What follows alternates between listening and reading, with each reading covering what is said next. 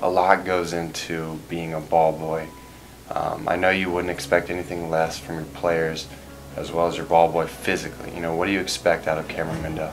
He has to be in peak physical shape because it's a grueling job. I mean, he's hustling for 9 innings, and when we really get down to the specifics of it, I mean, we look for the potential in a ball boy to have developed calves because he's got to be able to spring down and make that, make that slide to get that ball. What is a typical day for, training a ball boy under you? Starts off with some flexibility. Got to get warmed up, being limber. Speed and flexibility are correlated, so we really start off doing that. Then we hit some speed training. That's been the biggest thing, and the improvement in his game is he's really a lot quicker out of the dugout, getting the balls faster. They even made a soundtrack with a road runner. There's a sound effect on there, and it's really shown because of his speed training. After that, we flip it back into getting some strength.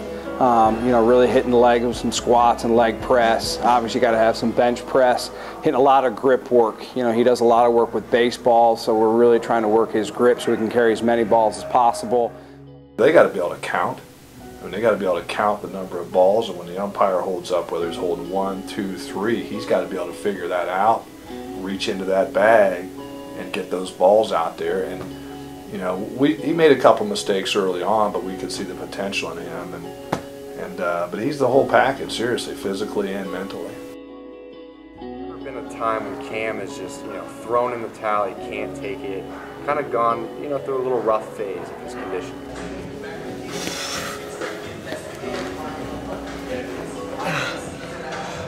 I can't do it. Come on, keep on going. How good do you want to be? Yes, you can. Yes, you can. Absolutely, I think it's pretty natural. Being a ball boy, he doesn't get the attention that he deserves. People are talking about the players out on the field and all the accolades that they have, and they forget about what he's done to this program.